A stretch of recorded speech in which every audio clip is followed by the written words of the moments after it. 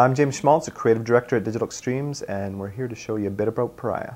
Pariah is the next big thing from Digital Extremes. We've been working on the Unreal franchise of games for so long now, 7 years, and this is our first big jump off that into our next big first-person shooter. With a storyline based around my friend Jack here. He is a military doctor in the year 2520. You've been called down to Earth, which is a big, huge prison facility type planet, and you've been called down on this routine transport mission of Karina here on my left, and you've been told she has a virus and that you just need to escort her off planet.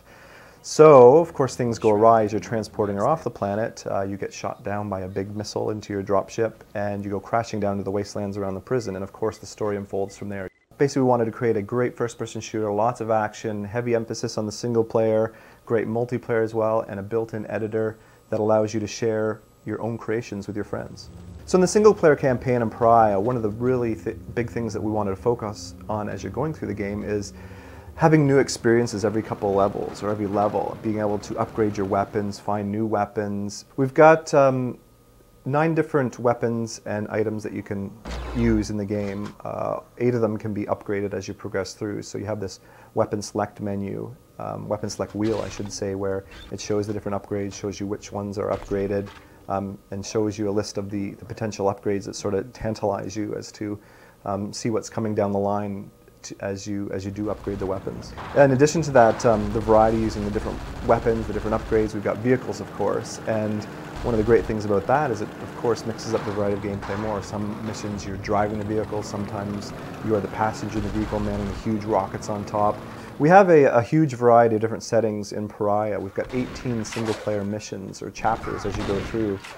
Huge variety of different environments. Some are huge environments, huge outdoor desert levels. We wanted to really make sure, again, to have a different experience, a different setting as you know, hour upon hour as you're going through the game, and really have compelling and interesting environments to play in. And in addition to the 18 single-player maps, we've got a bunch of multiplayer maps, of course, and then we've got a bunch of editable maps that the player can use our editing tools that are very easy to use, very intuitive. One of the big goals with the editor was to create it so that anybody could jump in there and use it. If you can play the game, you should be able to use the editor and create your own map.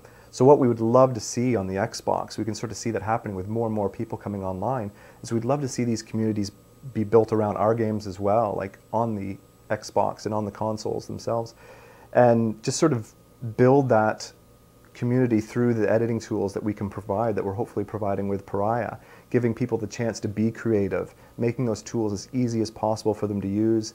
Currently the way we share maps, with System Link, you could just create a map and then host it and have your friends join in and they automatically grab a copy of the map.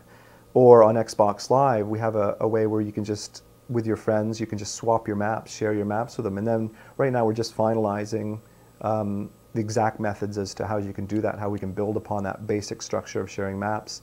We've got, in multiplayer in Pariah, 4 different game types. We've got deathmatch, we've got team deathmatch and capture the flag, and then we've got a new game type that we've created called frontline assault. And the real different spin that we put on all that is through our upgrade system, and it really makes all these game types feel really different and a little bit fresh and exciting. Thanks for checking out Pariah. You can get your hands on it in March 2005.